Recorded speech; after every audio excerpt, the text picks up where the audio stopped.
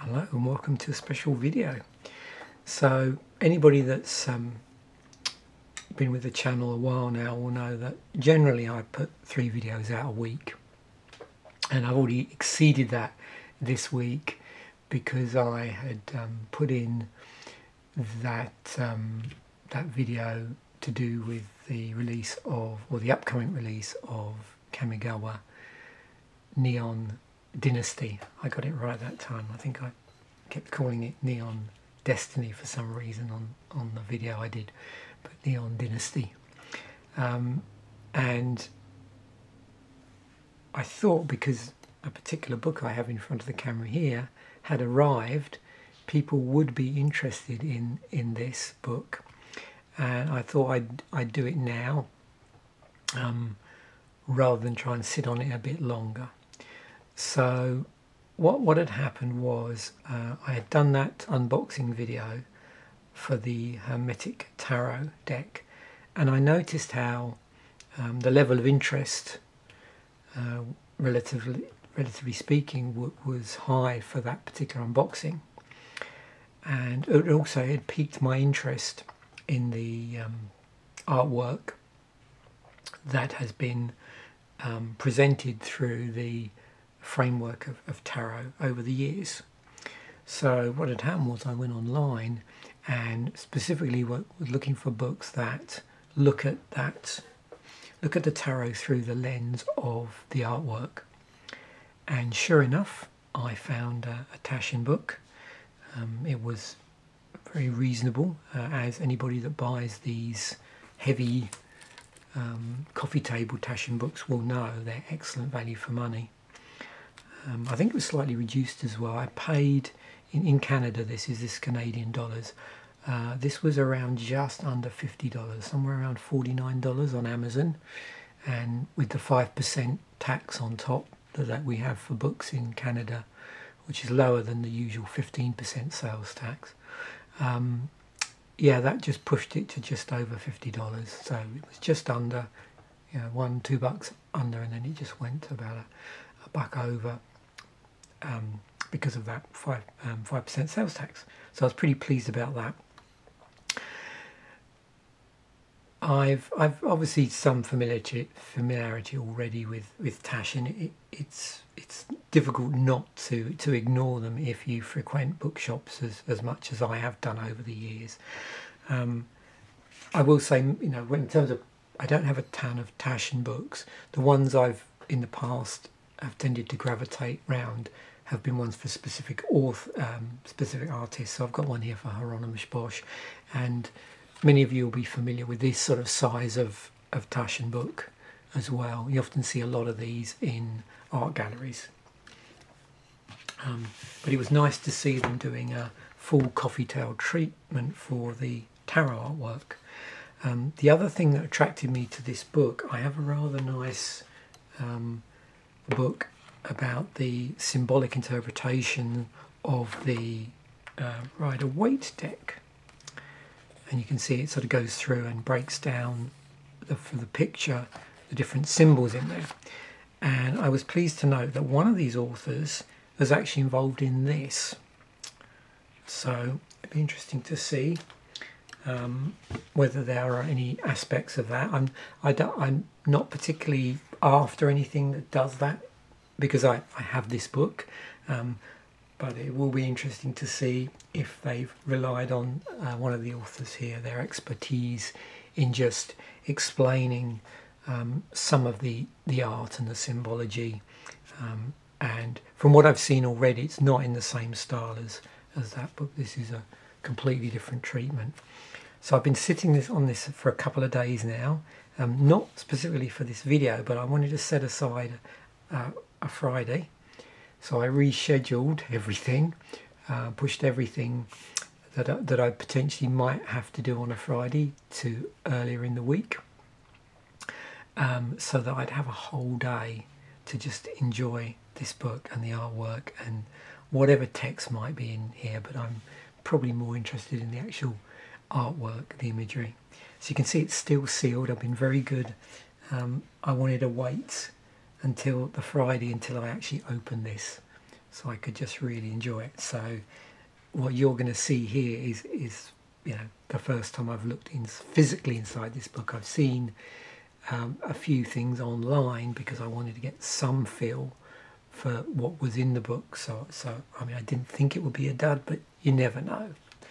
So let's just carefully open this without damaging it. It's in pretty good condition. I was rather concerned, as I think most of us are at the moment, ordering stuff from Amazon. You know, they have a habit of putting things in overly large boxes and neglecting to put anything in there to really stop it shaking around. I was quite pleased it was still in this sort of publisher's shrink wrap seal, which is good. I'm not going to screw that. I'll keep that little on the back there. I didn't show you that. It's just a little, you know, publisher blurb there, which says the 600-year-old tradition of the tarot reflects a colourful and diverse history of esoteric expression. This extensive visual compendium features imaginative works ranging from early Renaissance decks to contemporary cards created by artists like Niki de Saint-Phal, I think that is Fale, and Salvador Dali. Tarot marks the first in the Library of Esoterica series, with each volume showcasing mystical concepts and practices as translated into enduring and visionary works of art. In terms of that series, I believe either there's 3 books out or there's 2 books out and 1 is pending. So let's have a look here. Oh, this here, just if you're curious and you haven't seen any videos about this is all embossed.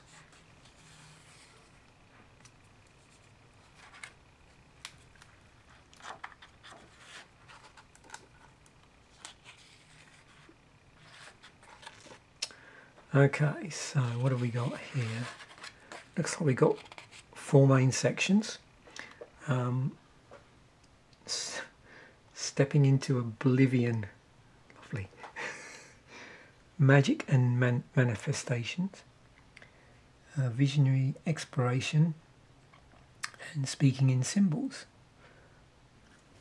So, I can see here, so we've got the major arcana there,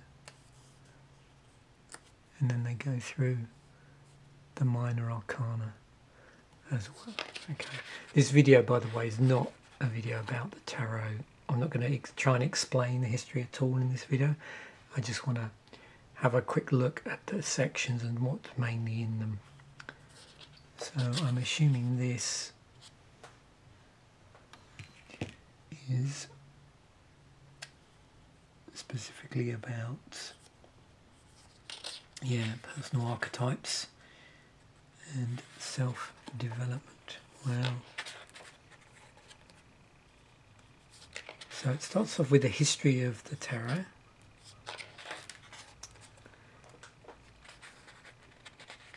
We have Thoth.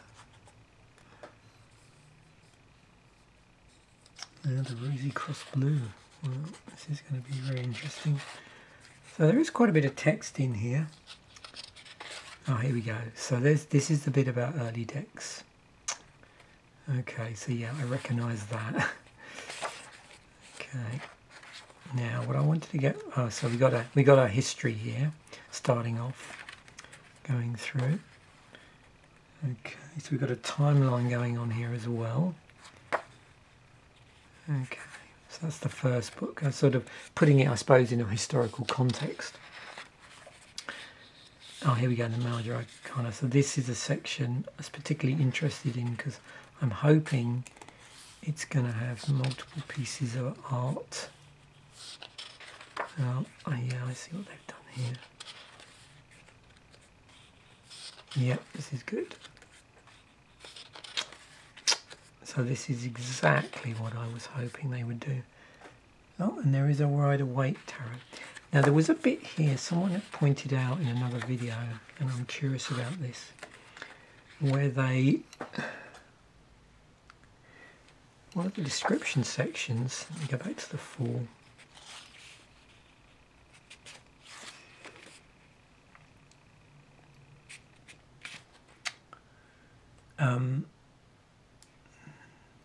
Yeah, I'm going to learn more about this as I go through and check this. Yeah, so this bit here, and when I read the book, it might explain where these come from.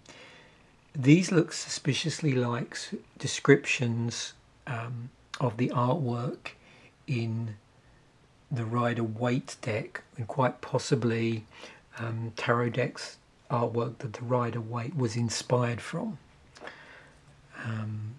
So that's the thing. So when you're reading this, you have to be really careful, because you won't always see what they're talking about in here. But what you should do is, if we turn to here, so we've got the appearance of our doggo friend on a number of these. So yeah, here we have the Rider-Waite. Oh, this is wonderful. So I'm going to really enjoy it today. The Magician.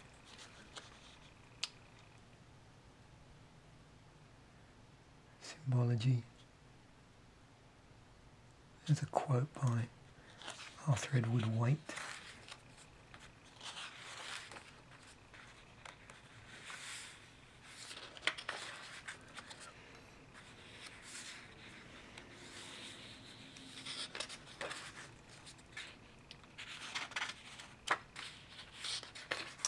I'm not going to go through all of this, but I just wanted to give you some idea of just how extensively, or how many pieces of artwork that they do actually have.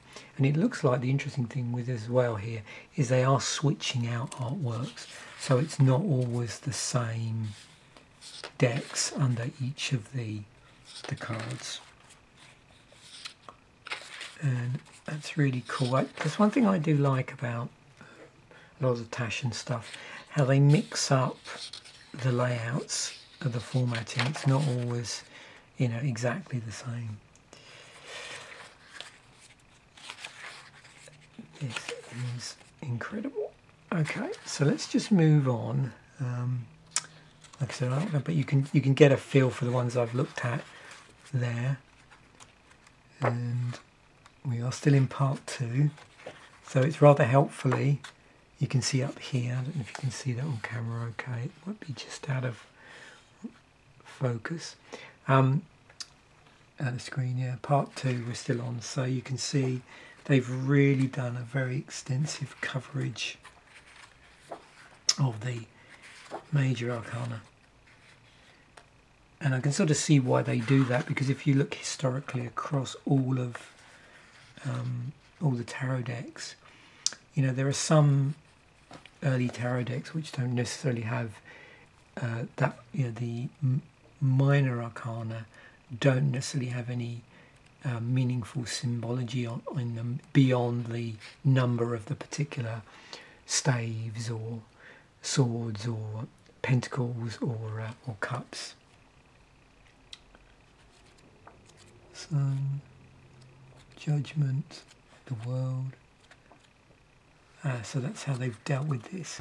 So what they've done now is they've given a sort of broad overview.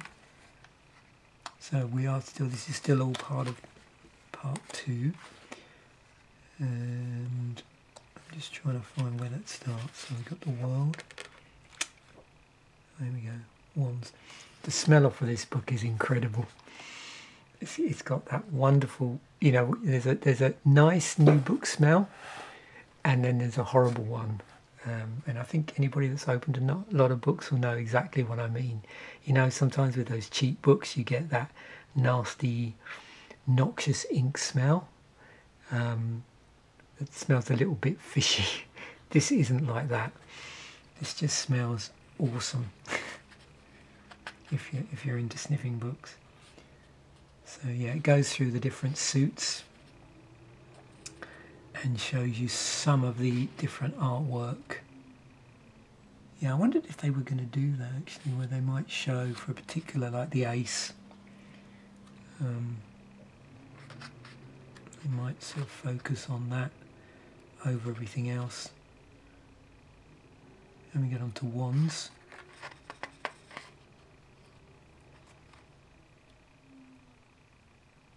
cups.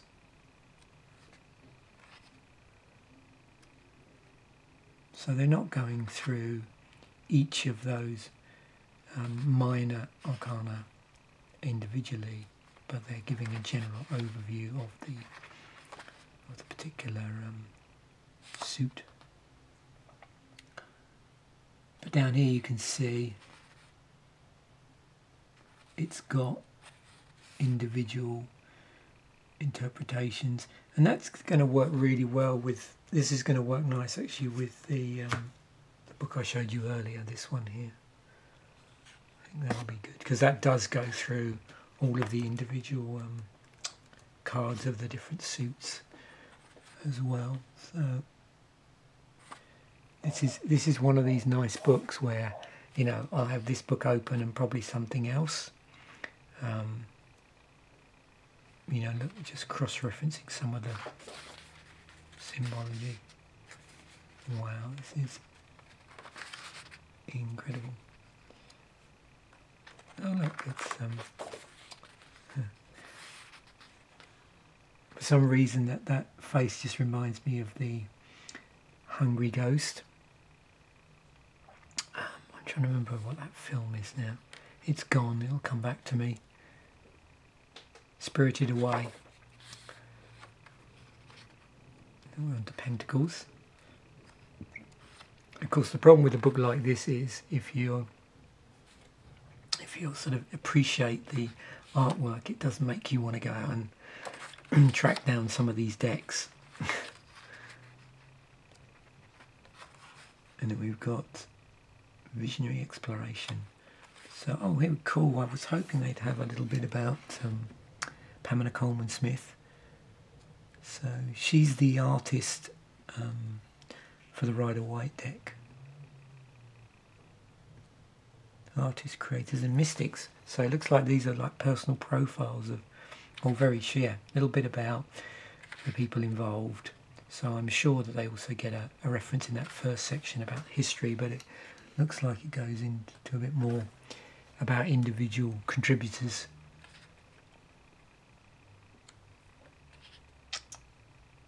Looks like we've got some large form artwork here as well. And then round the other way, modern art inspired by the tarot, so where the tarot has inspired other artists. That would be an interesting thing. I wonder if there's been any. Those aren't stamps, are they? I don't think so. No. Be interesting to see if any of these images have ever been reproduced on stamps. If anybody watching this video knows that, can you let me know? Because that's another interesting, area.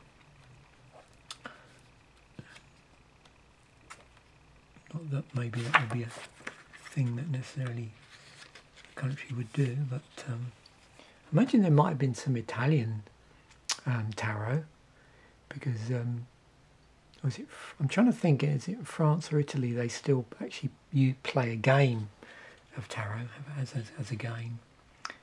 Speaking in symbols, so the cards as tools. Okay, so this talks about various uses of the cards. Not very big section on that really, because they're obviously leaving that up to other authors, because this is mainly about the artwork, the artists, and the symbology side of this. And if you know anything about the history of the tarot, you'll know that a lot of the early cards, again going back to the suits rather than the minor arcana, didn't have necessarily symbology in them featuring in the artwork, beyond the number of items, like the number of staves or the number of cups. Yeah, I am going to really enjoy this. So I think I'm going to stop this video now. I don't have much more to say because I just want to sit down and go through this book. So yeah, thanks for checking this out. Hopefully that's been a really good idea of if you have seen this book, in terms of what you're getting into. In terms of, I don't have many sort of unopened decks that I'll be talking about on camera, apart from one I might go back through my collection at some point. My collection is very, very modest of tarot cards, and do, you know, an on-camera thing, maybe go through the artwork. But interesting enough, at the same time I bought that Hermetic Tarot, I was in Toronto. I was at the art gallery. This came from the AGO, and found this. I believe this has now been discontinued. It's no longer in print, and it's still in its wrapper. I just never got around to opening it. So at some point I'll definitely be opening this, and maybe it'd be interesting with this one, because the artwork is so different, maybe to do a side-by-side comparison with something like the Rider-Waite or something like that. Anyway, that's something for the future. I'm not saying it's going to come out in the next couple of weeks, but something to look forward to. Thanks once again for checking this video out, and bye for now.